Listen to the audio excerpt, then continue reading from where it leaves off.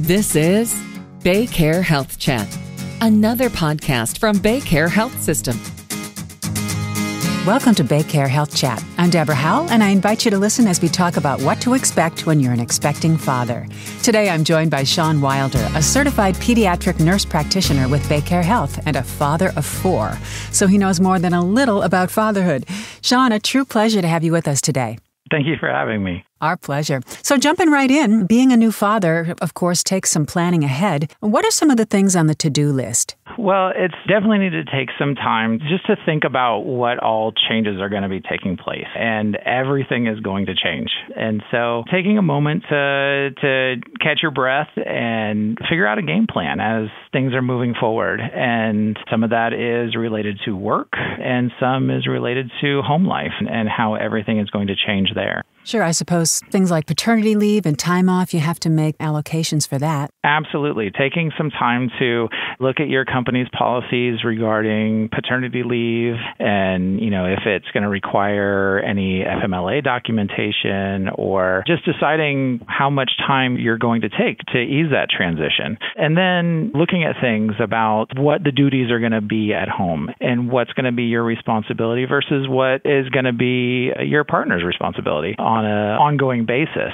And even starting pretty early in the pregnancy can help that transition just because in those first few weeks, there's some sleepless nights and things get rough. And so having a good game plan can really help that transition. So along with that, just kind of accepting that things are going to change. The amount of time you have for yourself, your free time, and even your relationship with your partner is going to change. And so accepting that and kind of being flexible with everything. And part of that, too, is having good communication with your partner. And if you're getting overwhelmed or things are confusing or anything, having that good communication with your partner definitely eases the stress in those first few weeks.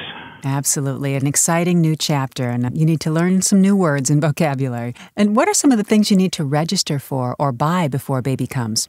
So registering and buying for things, you can definitely get overwhelmed because there is every baby product you can think of. And at times you can get caught up in things. And I know my wife and I, when we were registering, we did our registry and then we went back and looked at these things that we registered for. And you sit back and wait, do I really need that? Or is this just some marketing thing that we've gotten caught up into? And so sometimes it's good to talk to some other parents and see what they actually use and what worked for them and what they had that they really didn't need. And you can also talk to some of them and see if it's something that you can borrow from somebody, especially items that you don't need for a long period. So when it comes down to the basics, having the bassinet, the crib, monitor, things like that. But beyond that, it can get very overwhelming because there are so many products out there. Yeah. There's a lot of stuff. And especially if you have a glass of wine and you're in bed with your phone, you're going to want to buy everything. Oh, absolutely. Of course, I'm not talking about the mother having the glass of wine.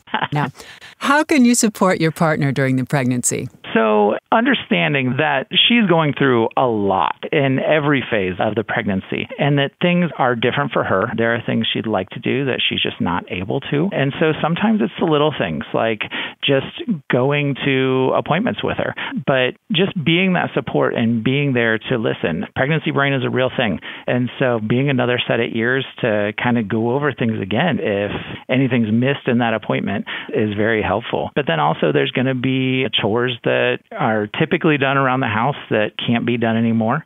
And then moving forward, going ahead and starting to be prepared for the delivery itself. I know we all see deliveries on TV and in movies, and nothing like that. It is a loud, messy experience and can get a little chaotic at times. And so taking a birthing class or watching some videos online or even talking to other people that have gone through it and finding out what an actual birth looks like can be helpful so that you are more comfortable on the day when it does come. And then along those lines, discussing what your job's going to be at the birth. Are you going to be just there to make mom feel better? Or are you going to be more involved and helping to hold a leg back or anything like that? And being honest with what you're comfortable with. And so If you're not the best person to be that, that's fine. But then maybe finding somebody who can do that. There's no shame in admitting that you're going to be there to take pictures and all that, but you're not the one to be there and cheer on while she's breathing. Yeah, if you're going to faint dead away and you know it, you're probably not best to have a primary role. Absolutely. Absolutely. All right, so the couple has made it through the birth, hurrah, but the first few weeks are pretty intense. How can you support your partner at home? So the first few weeks are a lot. You're not getting as much sleep as you usually are, and your partner has just gone through a lot, and hormones are crazy.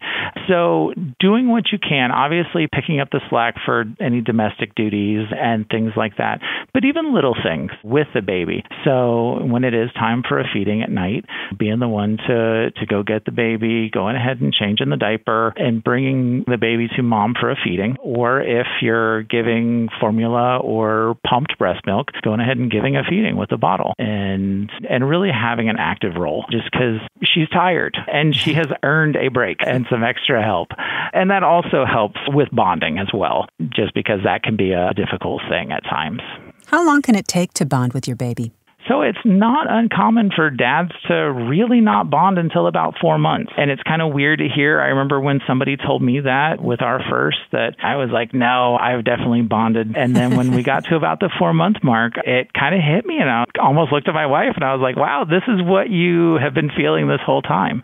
And moms have that jump start because they're bonding from the first second. But with dads, it can take a little bit longer. And that's totally normal. Those first few months, the baby just changes to so many things that it can take some time. And so usually around the 4-month mark is when babies become a little bit more interactive. They start to become a person instead of just a thing that cries and poops and wakes you up in the middle of the night. And so that tends to be when dads really start to bond. Now, maintaining some of those duties with the baby can definitely foster that bonding. And so I know in our house, bath time was always done by me. And that was a time that was just me and the baby, and it kind of helped to encourage that bonding. I would also expect that there's some fear. I mean, you're like, what if I drop it? I have to be so careful. It's so tiny, which prevents the bonding, you know? Absolutely. They are so tiny. And of course, when you're dressing them at the beginning, you feel like you're going to break them. And of course, they turn into a drunk octopus when you're trying to put the onesie on them. And so it can be a little intimidating. That's awesome, Sean. All right, how can a new father get plugged into his new role? So taking some time to kind of reflect is always a good first step. Think about the kind of dad that you want to be. And then also kind of taking some time to look at your own relationship with your father or even father figures that you've had. And that may be a good reflection or a bad reflection. So getting an idea of what you don't want to be is probably better than what you want to be. And so taking that time to really think about that can definitely help guide you as you move forward. And then there are a lot of good books to read. Social media has been phenomenal when it comes to a kind of father network that is out there. There are a lot of Instagram accounts and different groups where you can sometimes commiserate, but also get some tips and ideas from some of these other dads. Because now we are seeing a kind of a transition with fathers. They're more involved. It's not Mr. Mom. It's not being a babysitter. You get to be dad, which is infinitely better.